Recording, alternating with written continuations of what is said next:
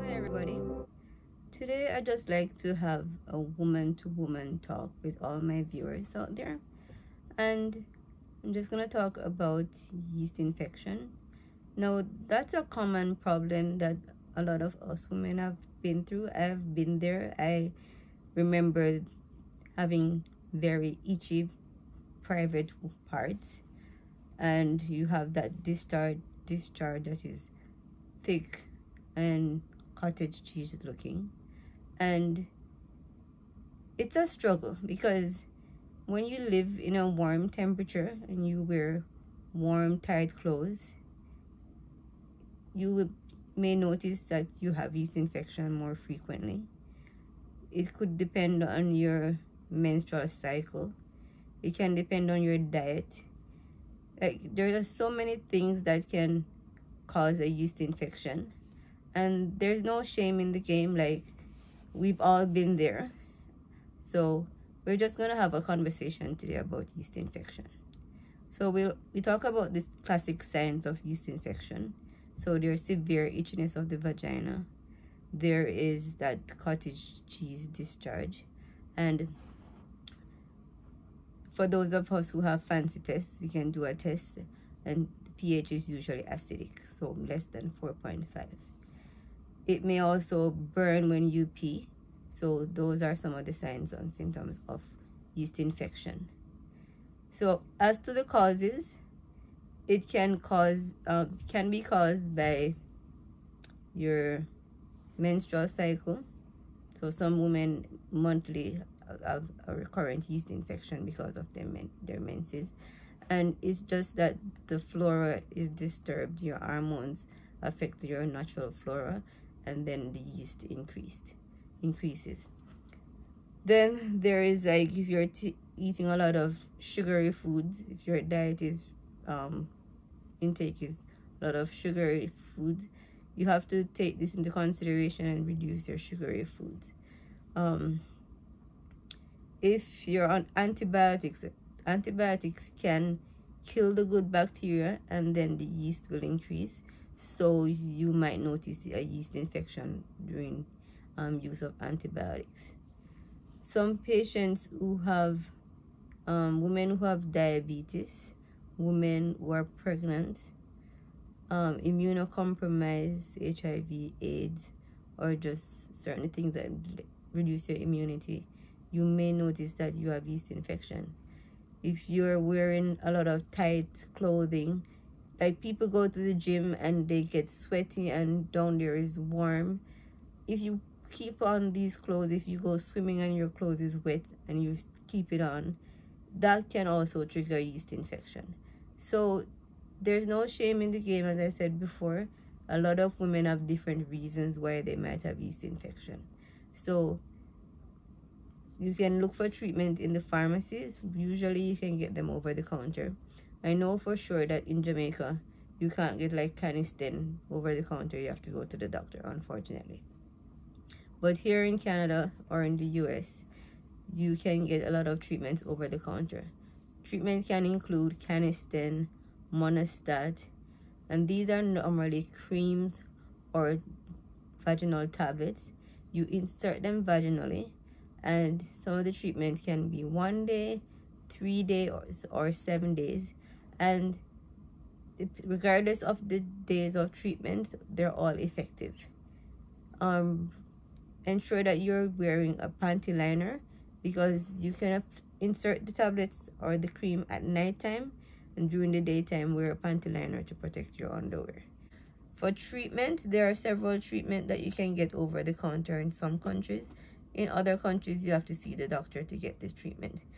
Typical treatment can be Canesten.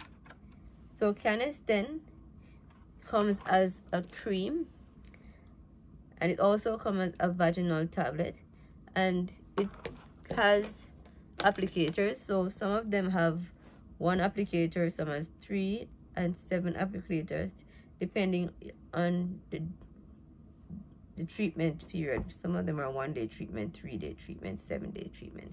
So it depends on how many days of treatment. They're all effective regardless of how long the treatment period is. You normally start seeing improvement in symptoms within 3 days with whatever treatment you use. So for these tubes, they're sealed, so you have to use the cover to pierce the opening. So just press down on the tube with the cover, and that will create a hole in the tube, in the opening of the tube, and then you just screw this end onto the applicator. You will fill the tube by squeezing down on the cream.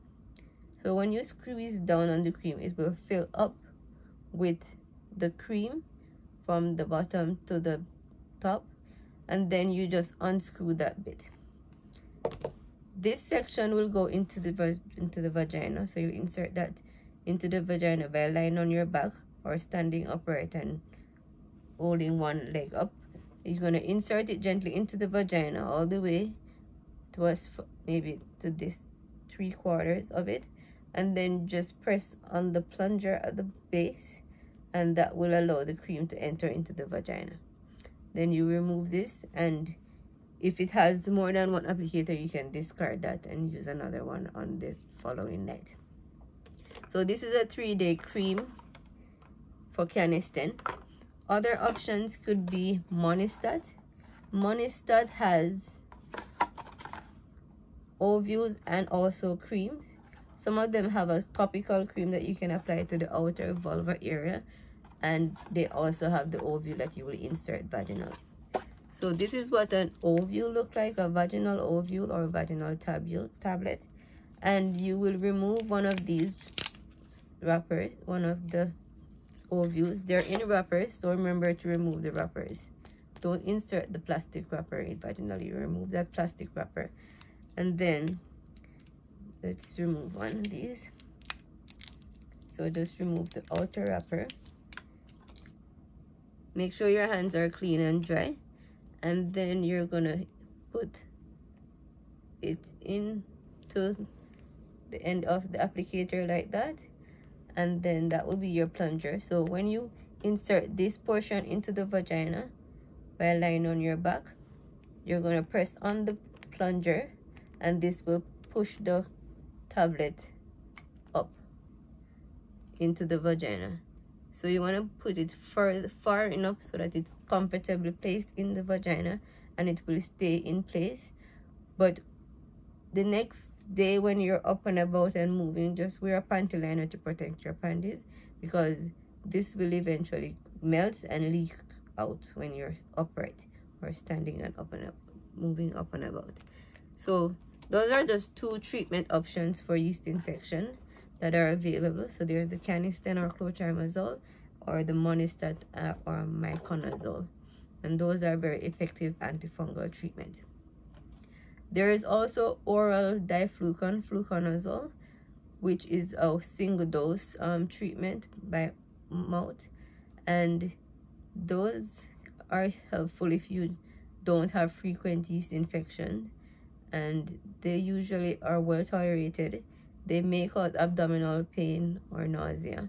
So those are just some options that are available.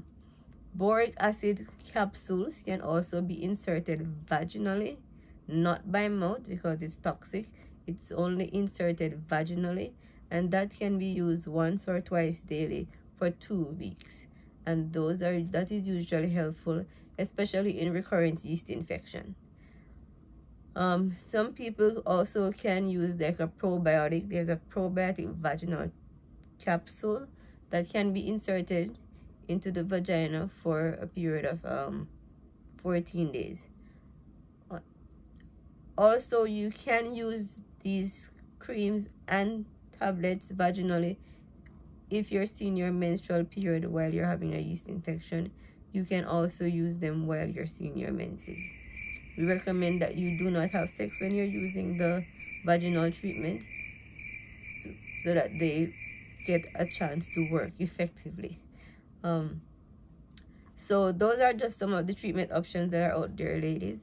For those who cannot get these treatments from their pharmacist, they can go to the doctor, have that discussion, ask for a prescription that you can repeat as needed at your own convenience when you have symptoms. So that's it, ladies. If you have any questions or comments, put them in the section below, and I hope this video was informative. Thank you and have a blessed day. Thank you. Bye.